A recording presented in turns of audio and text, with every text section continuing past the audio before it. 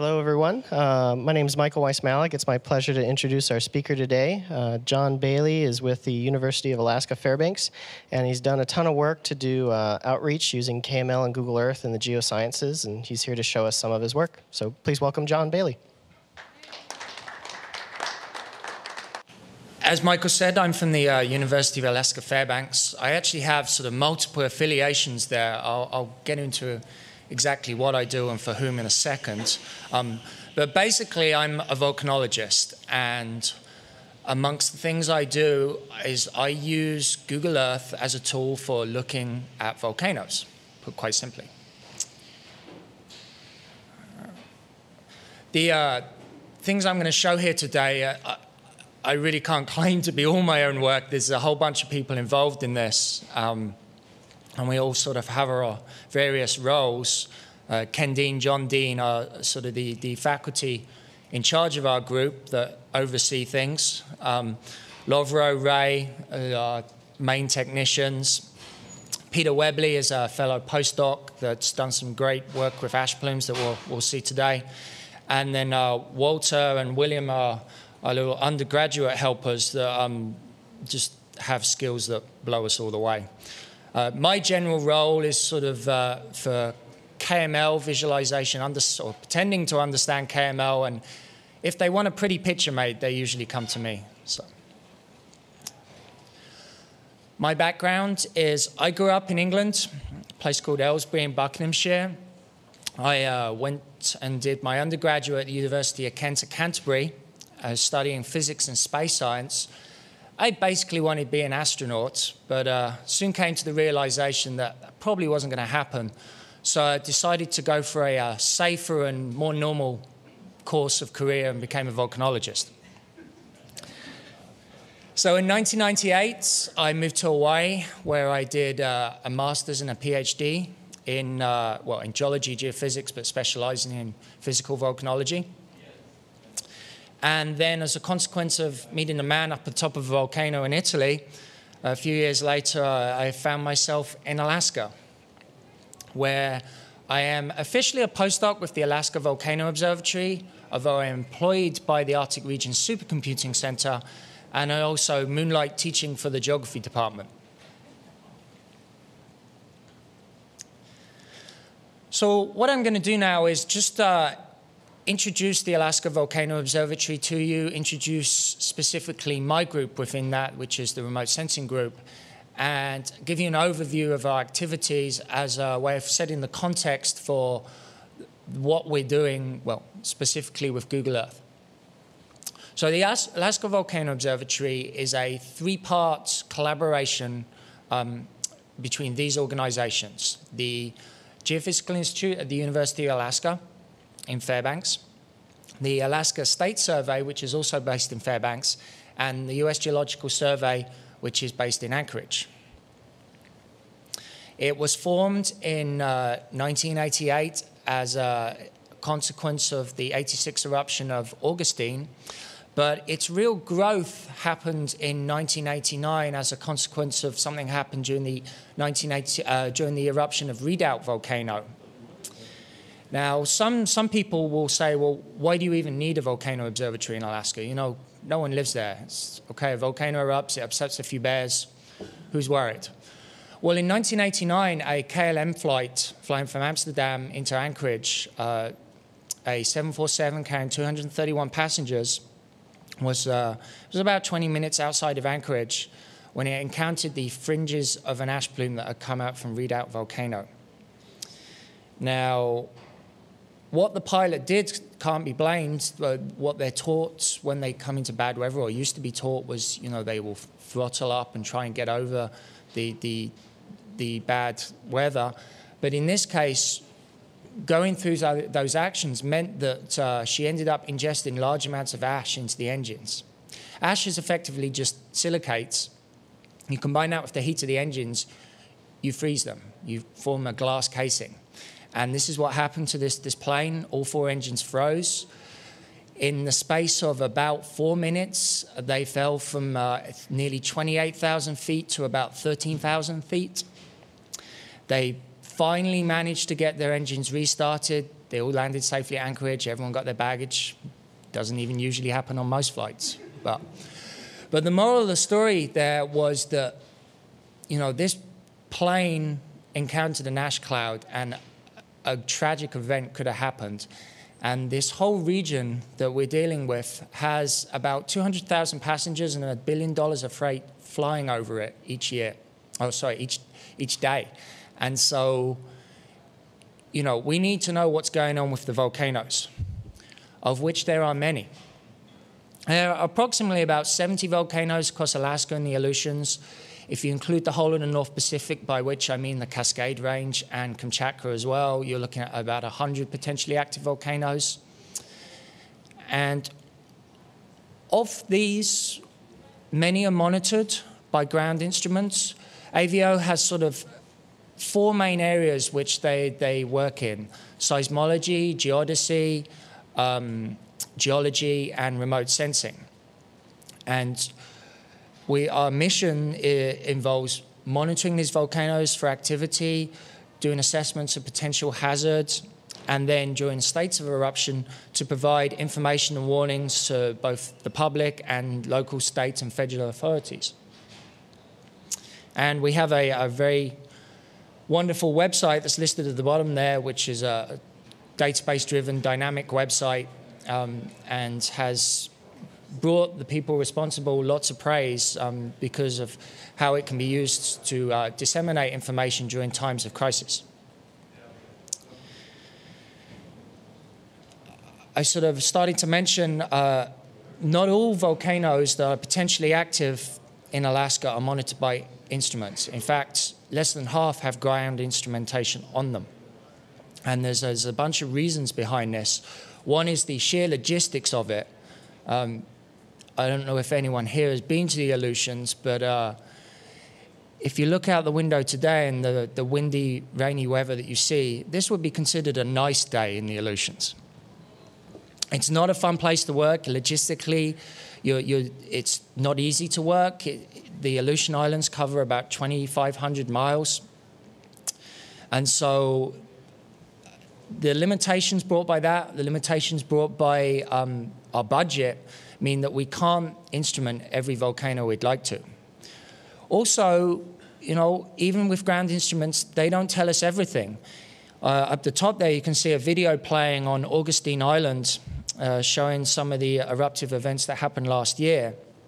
And I'm showing this because it highlights a couple of features, which is one that, namely, webcams are great and it's good confirmation that something starts. But pretty soon after it starts, you don't get to see too much as the ash comes down. So how do we go about, solving this problem? Well, we use remote sensing. And remote sensing has a couple of advantages. One, it can provide this synoptic view of the area. Satellite images can cover everywhere we want to look at. And so we can use this for providing confirmation of eruptions and also for tracking certain features. And we'll be looking at those aspects in a second. We also, within the remote sensing group, are not entirely limited to satellite data. If you look back here, the image at the bottom here and this thing here are the FLIR camera, which is a thermal infrared camera that we own a couple of at the Volcano Observatory and have used on many volcanoes.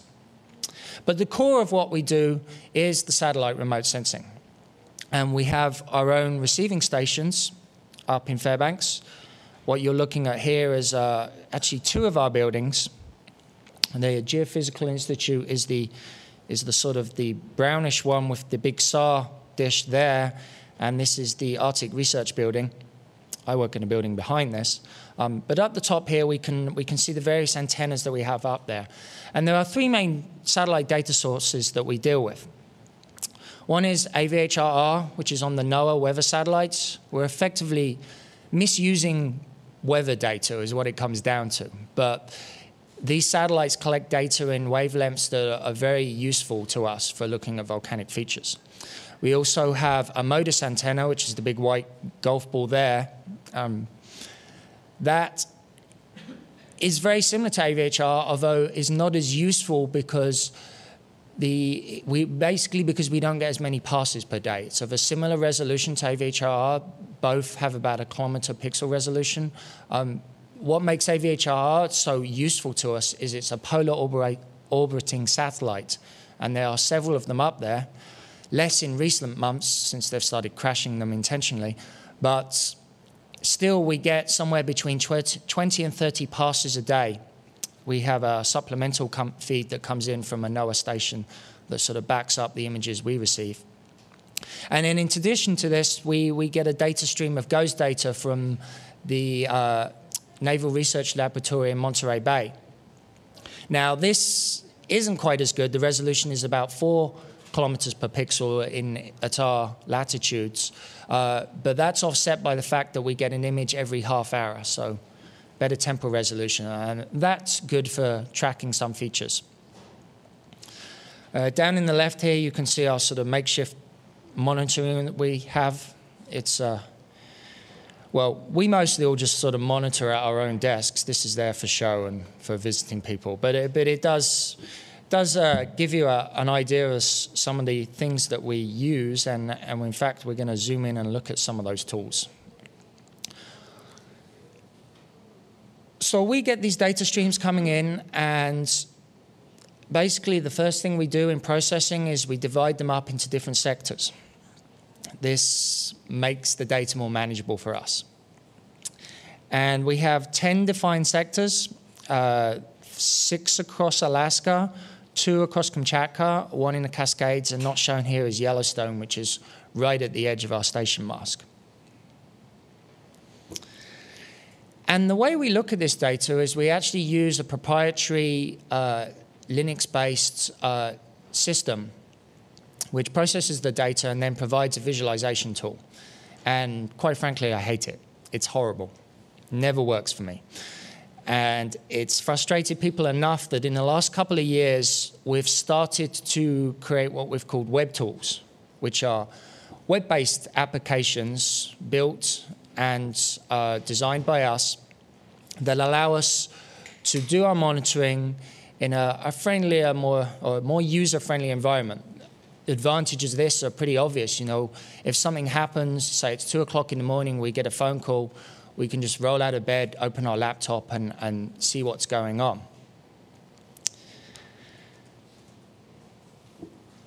And so we have these tools, and I guess the best place to start with these tools is what we call our data center.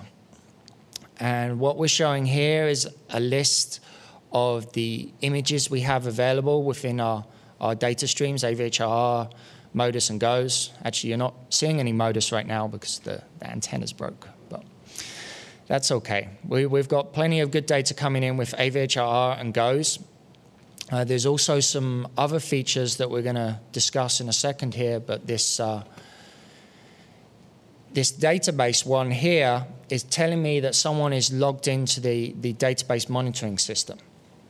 And what this is a MySQL database, PHP front end, into which we enter our observations. We do this twice a day under normal conditions, more frequently sometimes, or at least we look at the data more frequently during times of eruption. And this provides a way of succinctly making observations and then outputting them into a automatic reporting system, emails and such like, that can sort of rapidly disseminate that information to the people that need to know. So what is this information? I'm talking in generalities. What is this information that we put into this database? Well, there are 2 main features that we're seeking to find when we're looking at our satellite data. And the first one is what we call thermal anomalies. Who can spot the thermal anomaly? It's right here. And so actually, if we zoom in, it's kind of obvious that if we look at this image here, there is an area of white that sort of stands out from the background. Now, we don't just look at the images like this. I mean, that would be silly. There are tools here where we can overlay coastline and and do adjustment of the contrast and actually make these things stand out a lot better. I spend a lot of time looking at these type of images so I can spot them immediately. But what I mean by a thermal anomaly is some pixels of elevated brightness temperature relative to the surrounding area. Of what relevance are these? Well, it could be of a lot of relevance, could be of no relevance. There are many reasons behind that can cause a thermal anomaly. One of the most frustrating reasons is they could be noise pixels. That happens relatively frequently, although usually with a cursory glance you can dismiss these. Where they get more interesting is when they are located near or close to the summit of a volcano that either we know is maybe having some unrest from the seismic instruments or has a history of unrest or is even in eruption. This plot here is actually the temperatures at the summit of Augustine volcano plotted for, I think this is, for the start of 2006 when it was actually heading into a period of eruption. And so if you can look back here in early January, we've got low temperatures and then suddenly it goes up and it stays up and there's some up and down. It may just look like a bunch of points and lines, but this is actually very meaningful to us in terms of activity going on at the volcano. But a context that maybe makes more sense to you is to look at it in this way. Getting back to the pictures, or actually technically getting back to a table graphic form. This is one of our web tools that we've developed, and it's sort of the brainchild of John Dean and has been put into action by Ray and Lovro. And we refer to this as the 40 by 40 viewer. Reason for this is this area here represents a 40 by 40 cutout of our imagery, 40 pixels by 40 pixels.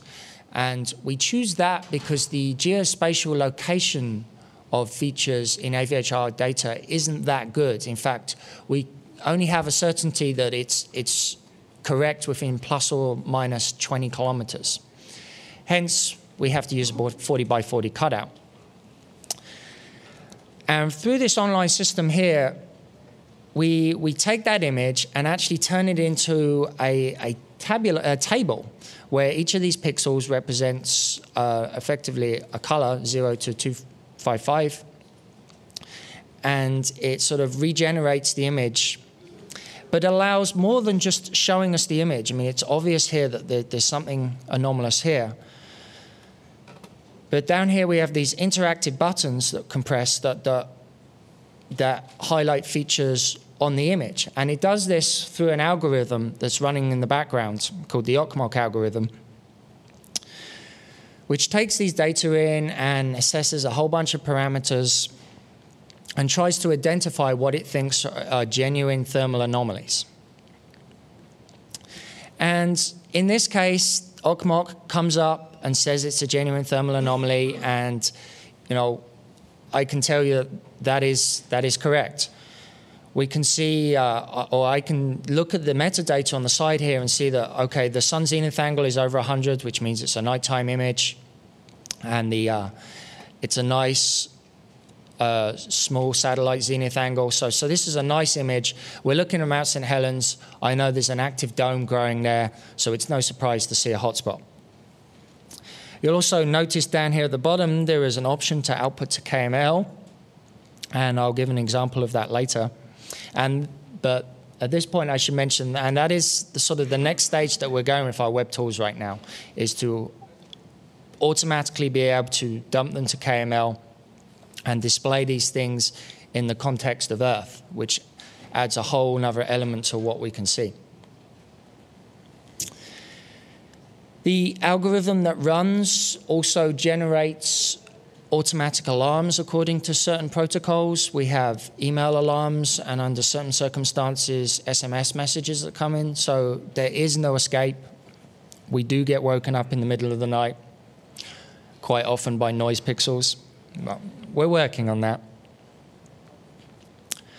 So that's hotspots. Now, the other thing we're looking for in our imagery is ash clouds.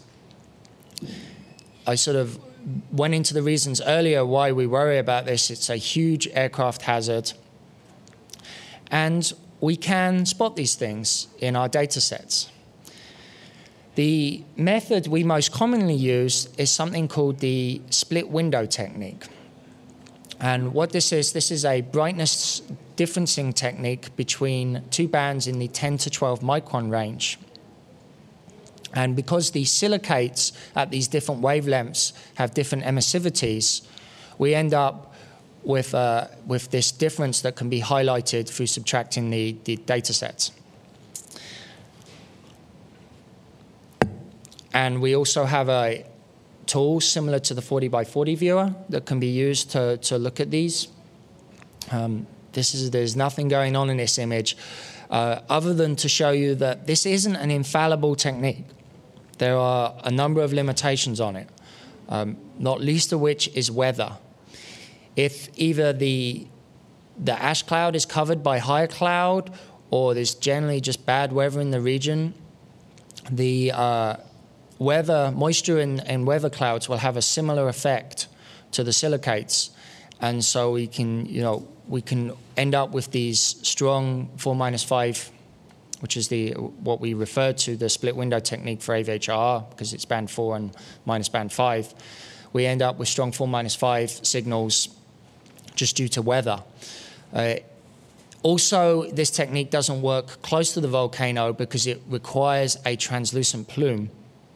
Obviously, if the plume is too dispersed, it doesn't work either. This particular web tool we're looking at here, we refer to as the image flipper. Here we are actually using the real images. It's basically a fancy FTP server where we have the ability to go back and forth between images and pause and animate them in various ways and even combine different data sets. And again, we work off the sector system. And down here is the output to KML. One of the useful extensions of this technique that William Ross has been doing lately is to actually combine a series of split window images into what we call an ash composite. The image we're looking at here is a whole bunch of images, I think for about 2 months worth of AVHR data combined together to show you where the ash was concentrated from the Augustine 2006 eruption. And we could see there was a pretty healthy dispersion. This is the Cook Inlet area here. Anchorage is up here, so it just about got up there. But mainly the real ash concentrations were concentrated in this area sort of across the Kodiak Island and on the peninsula here. We'll actually show more about Augustine later on in the talk. And the ash composites, too, have a output to KML option in them. Now, given these limitations with the ash detection techniques, we need to have a backup plan. And the backup plan is if you can't directly see it, model it. And so several years ago at the University of Alaska, they developed an ash dispersion modeling program called PUF. Now, PUF is basically a model that takes a set number of particles and a vectorized wind field data, places the particles at a given volcano and releases them. And then based on the wind field data, tracks where these particles will go, both lat long and altitude.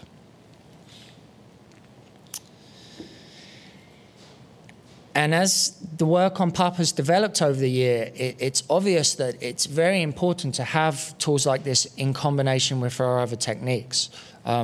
The eruption of Cleveland in 2001 was a great example of this, where down in the left here we have one of these composite ash images, actually in this case from GOES, which showed that, yeah, we had a nice 4-5 split window signal coming across the Alaska mainland here, but we weren't seeing anything down across the ocean.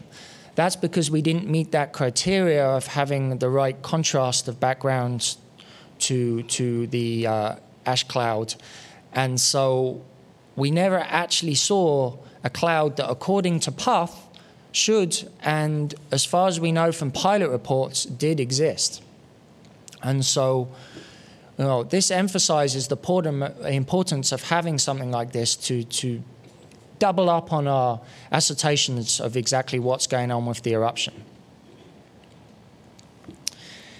Peter Webley is the person that's been doing all the work on Puff recently, and this is one of the things he put together, where it's a Puff composite, where he has taken the data for every eruption in the North Pacific over the last 30 years. And I should qualify that slightly. Every eruption that has put ash to over 20,000 feet in the last 30 years. The reason 20,000 feet is important is because that's when we start to get into aircraft flight routes. So that's when we really start to worry about the effects of this. And you can see some patterns of activity here. This big cluster is Kamchatka, where that's where all the fun happens. Volcanoes are just going off there all the time. But there's also a healthy amount of activity across Alaska and from St. Helens. And you can see these wonderful looped around patterns that some of the ash clouds have taken. I think it was the Spur eruption, you can see, actually put ash all the way across to the eastern seaboard of Canada. So we make all these observations and we put them into our wonderful database. And from that database, we can automatically generate reports. As you'll see, this is sort of plain looking because it hasn't undergone the same pixelization process that some of our other tools have. But if at this point we go into a live version of this,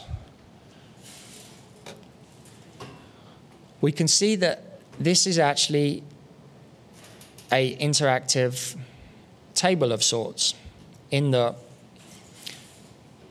week's observations are generated by the database into this table format. The volcanoes that are color-coded are all listed here. What I mean by color-coded is there's raised level activity, and so there's two systems now by which they define the level of alert at a volcano. And so right now, there is mostly stuff going on in Russia. And if we access, wrong one. If we access one of these things, we can actually draw up information from the database. Now, the one I'm choosing is Okmok volcano. Now, this is interesting because, as you saw there, Okmok is technically at green. There's, in theory, nothing going on there. But I do know Okmok volcano has erupted in the relatively recent past. In fact, this whole tool was developed in 1996 and ended up being called the Okmok algorithm, the algorithm that runs behind it, because it was first used to identify precursory activity at Okmok in 1997. So we have this tool, and we can adjust the contrasts. And it seems like, yeah, maybe there is a genuine hotspot here. At least it's very faint. So we can turn on these assessments. Doesn't seem to be any solar. That makes sense. We're a nighttime image.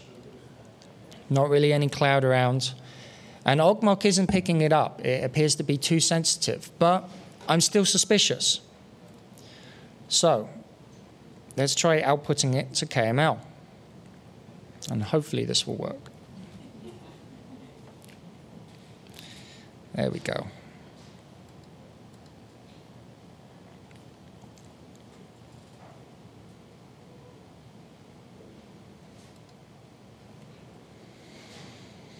So if we give that a second to figure out where it is and where it's going.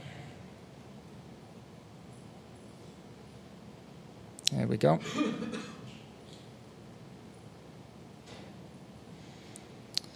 And it will fly us in. And this is where we find the real strength of Google Earth, or where we find it's useful to us. we can take this, we can generate our KML, we can overlay it, and at this point, we can start to see where this potential anomaly is relative to the surrounding area. Now, I've never been to Okmok. I don't know it too well. I know it's a caldera system, has a number of vents. I'm not sure if where we're seeing the anomaly right now is where the last activity occurred. But from Google Earth, I am learning a couple of things. I'm seeing that there's a dark water body there. And, okay, it doesn't exactly locate over there, but if you remember the geospatial location errors in AVHR, maybe that could be the cause of it. Or maybe the cause of it is something happening at one of the vents. So my approach at this point is to go into the wonderful Smithsonian volcano layer and use that to track down some information about Okmok, about where the last activity occurred. And we can bring that up. I apologize for the slowness. It's my laptop, not the system. So. And if we go to eruptive history, let's see what it says. It says, area of activity was down Cone A, which is in the southwest part of the corridor. So that maybe at this point makes me less suspicious that something's going on, but maybe not. We'll definitely be keeping an eye on this. But what this shows is by combining the visualization that Google Earth gives us with our tools, we can sort of learn a lot more than we would have had just staring at our plain old image. And so this is the approach we've taken using Earth. And so we've tried to develop tools that can integrate with it in a useful manner. If we fly to an example that should be familiar to most,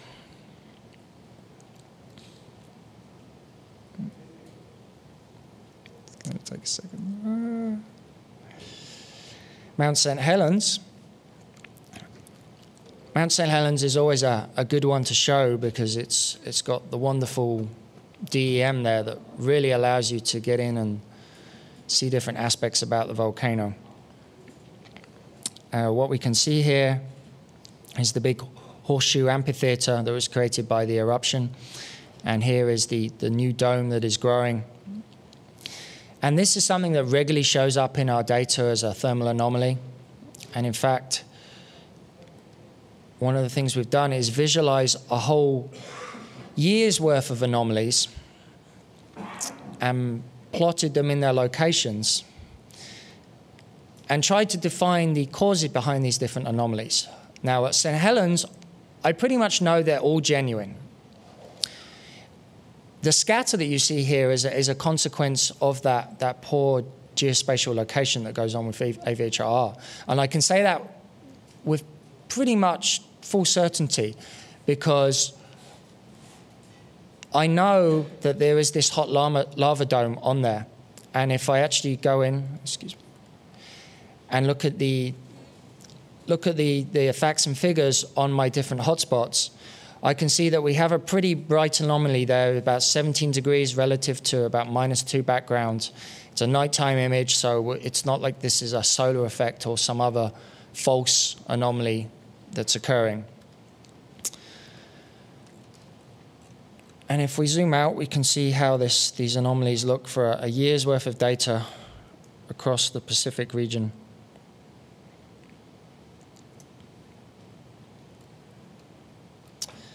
This right now is just a static data set I put together. One of the things we're working on is automatically generating these, and to have a way of, through our database system, tagging what we think are the various causes of the anomalies. Some other uses we put the interface to.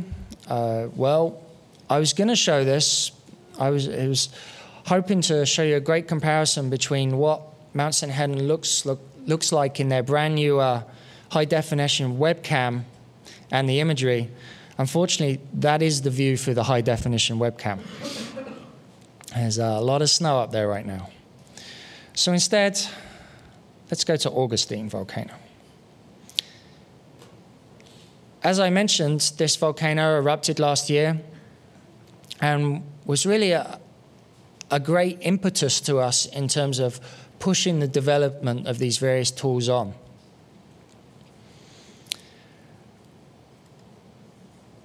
One of the things that we almost immediately used Google Earth for during the Augustine crisis was the creation of overlays that showed the ash signal. And here I can just show sort of 3 in the row, which if we flick through quickly, kind of shows you what's going on there. Now, obviously, we could do that a bit slicker by using the time function, and that is something that we have done. Right now, we can output from our various image flippers and have the overlays. We can't output a series of them, but we're working to develop that. But we have used the time function for some data sets at a different volcano, which is Mount Cleveland. Mount Cleveland is a volcano that seems to have a habit of erupting 5 or 6 times a year right now. They're relatively small eruptions. An image that some of you may have seen is this right here. This is a picture that was taken from the International Space Station by one of the astronauts up there. And they actually spotted this before we did. And they called down to the operations center in Anchorage and said, hey, have you guys got a volcano erupting? And between describing the landscape and sort of, I believe, looking at maps and maybe in Google Earth, they figured out exactly which volcano they were talking about. So this was an eruption in, I think, May of last year. And a visualization that we'd previously created was for a similar style eruption, which we do have modeled. Try and get a good angle. So what we have right here is one of these plumes modeled, but we actually created this about 18 months ago. So this isn't a collider model. This is, in fact, a bunch of translucent polygons stuck together. And in fact, right now we're using the time primitive to animate it. But when we created this, the time primitive hadn't been released. But we were still animating it. And the way we did that is we actually had a back-end server that allowed us to refresh the content. And so we were using, that was one of our previous claims to fame that doesn't sound so good now. Now time is native to Google Earth. But we could use time in Google Earth about 6 months before it came out. And the data that provided the information for these polygons, we got out of the PUF model. And so at this point, we go back. There are a couple of PUF visualizations that are the next stages on. That was our first attempt at using PUF for visualization in Google Earth. And we rapidly came to the conclusion that that just wasn't going to work. Making tens of thousands of polygons was going to get messy. So instead, we switched to place markers. And as I say, this is Peter Webley's work. This was sort of originally what we used for the visualization of the ash, what we call bubble PUF. It's effective. It shows you how the plume came out of Augustine, how we got this great kink on it, the differences at the different elevations. But this is what we do now. And this is now starting to look more like a real volcanic plume. Through using some tricks in terms of the type of icons we're using, we've made it a lot prettier. And what Peter does is he generates automatically 3 hours of PUF data in KML form for volcanoes of interest.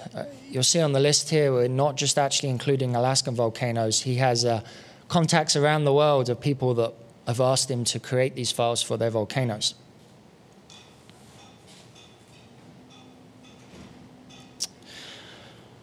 So before we end here, I want to show you something that combines all of these sort of techniques that I've briefly demonstrated together into a useful format.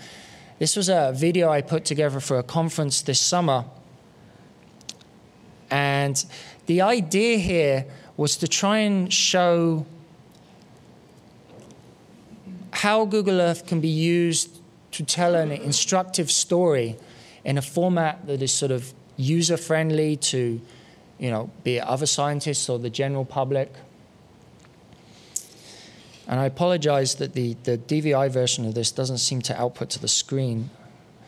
The AVI version. So once it comes up, we're going to play this for YouTube.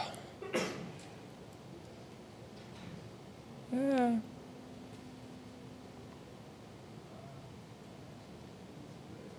Okay.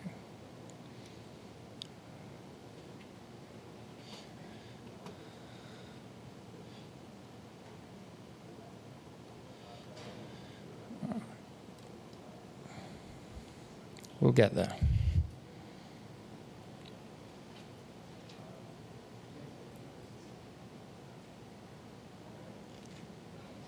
So just as a brief background, Augustine Volcano is a volcano about 350 miles from Anchorage in the Cook Inlet.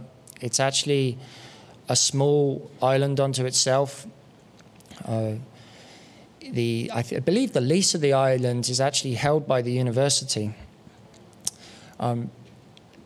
It has a fairly rich history of erupting over the last century. All right, so here we go.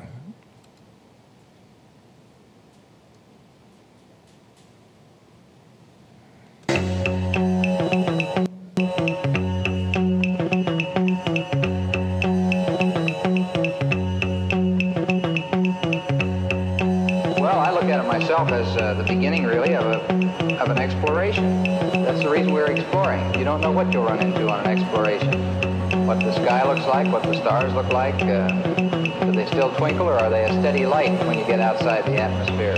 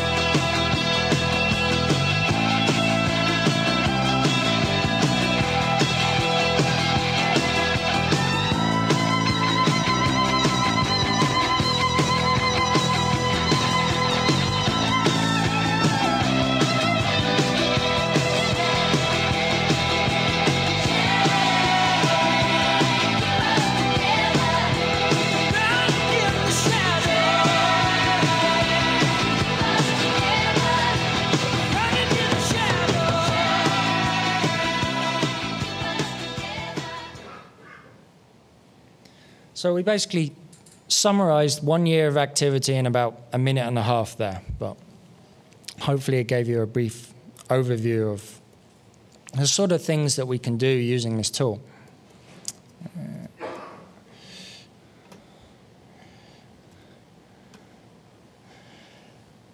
And so that's pretty much what I had to say today. Many of these data sets we do have online on this site up here, but rather than giving you the URL of that, what I'm going to do is just announce that I'll be combining my various data projects and things that I work on in regards to KML and Google Earth into one easy-to-remember URL. And just to show and prove that I do live pretty much at the end of the world. Thank you.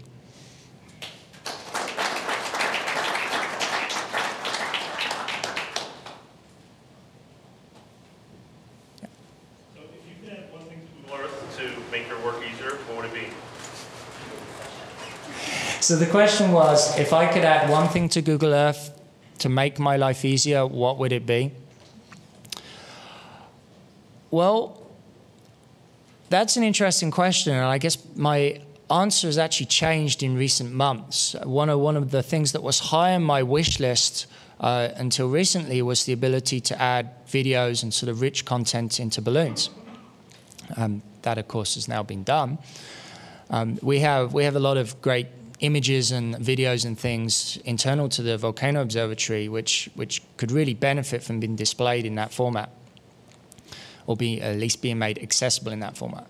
So I think right now, if I'm specifically talking about Google Earth as opposed to KML, my main wish would to be able to do more in terms of how you combine different files together. And what I mean by that is, for that video, we had to effectively record little snippets and stitch them all together. What I'd like to be able to do is everything you saw there in some sort of scriptable form. Along a related format, I guess the ability to structure your files on the left-hand sidebar would be nicer. You know, those two things may sound apart, but not necessarily. I mean, if you think about how the TOR function works right now, it goes through a list of files. So for me personally, though, those would be two things that would really advance what I could do with the tools that we have right now and the tools that we are developing.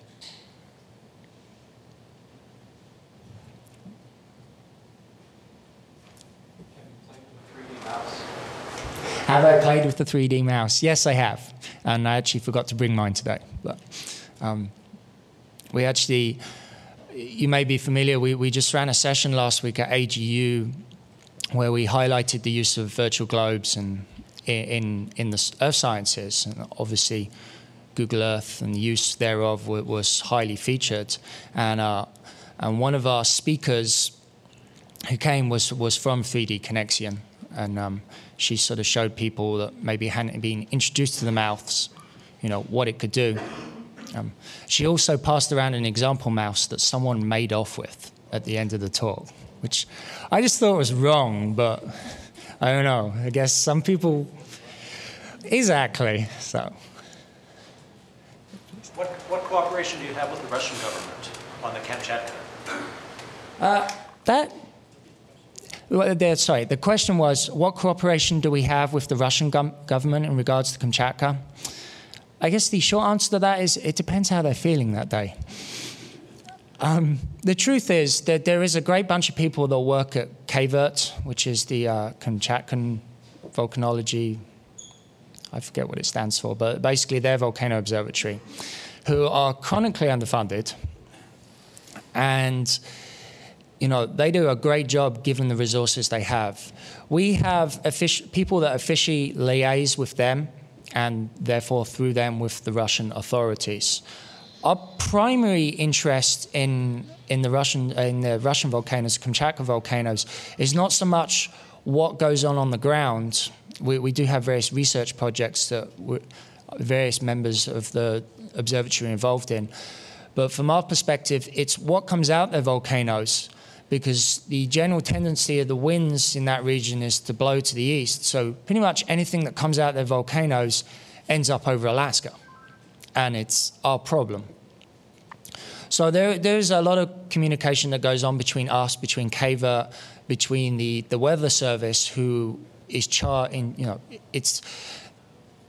there's sort of the rough definition of between who's in charge in terms of monitoring and tracking is that when the volcano is in states of unrest and the plume is still attached to it, that's our turf. As soon as it's a separate cloud, that's when the Weather Service likes to take over. But we don't all act individually. There's a lot of talking and cooperation that goes on. There could be more, and we're working on that. But, you know, I guess you could argue to date we've done a good job because no accidents have happened. Easier in winter as far as being able to see the hotspots? Is our life easier in winter in regards to seeing the hotspots? Well, I thought you were just asking the first half of that question. I believe it's about minus 20 at home right now. So yes is the short answer. Much easier because of the thermal contrasts, because there's more darkness. You know, the inverse of that in the summer is we have very little darkness and it's a nightmare. Solar reflection everywhere. There are a few caveats to that in winter, one of which is that geothermal lakes, or even just, you know, naturally heated lakes, can start showing up as as anomalous events. And so we have to be aware of those features. And as I said, there's, you know, over 100 volcanoes in the area we're looking at. Hence the utility of overlaying these things in Google Earth and flying in and actually looking at the landscape, because it might be that we see a potential thermal anomaly at a volcano we've never viewed. But if we view in Google Earth, we can see, oh, there's a big lake there. That explains the thermal anomaly. Not 100%, but most likely that is the cause. You're using two thermal bands for looking at the ash clouds? Yes, we The question is, are you using more bands to actually tell them to? Well, for the thermal anomalies, we're looking at the basically what is channel. Sorry, the question was we're using two thermal bands to look at ash clouds and anomalies. Maybe, and if we used more bands, would it help us weed out the false alerts? For the ash clouds, we use bands in the 10 to 12 micron range, and the key thing there is that at those different wavelengths, the emissivities of the silicates show up differently. So when under the right circumstances, that technique is very good. Where that technique falls down is where the plume is not translucent, or it's too dispersed, or there's bad weather covering it. You know, that's just, at that point, we need to maybe move to the visible bands and things to try and identify plumes. We also don't just rely on, you know, colored pixels. We also look at morphologies, because ash plumes have a more distinctive morphology than most weather clouds. In terms of the thermal anomalies, our areas of interest there are into the 3 to 5 micron range, or what is in the AVHRR channel 3.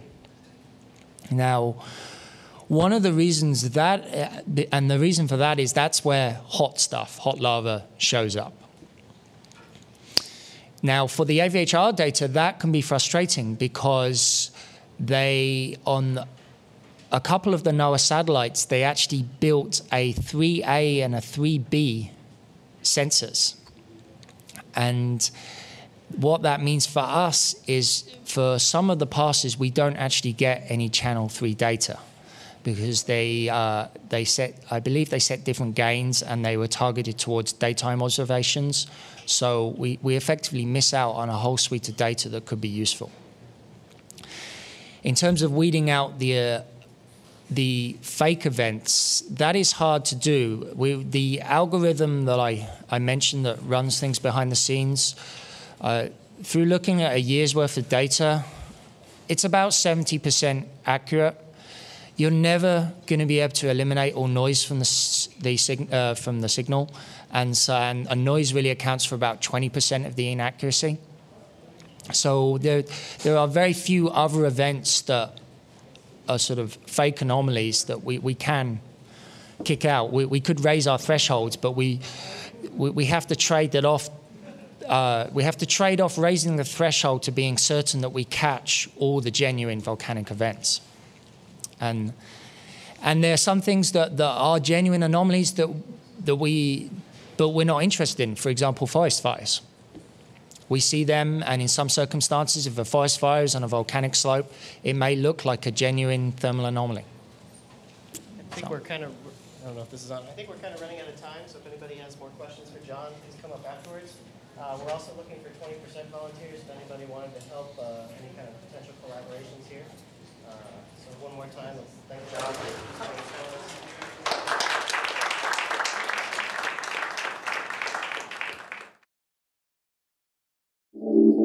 us.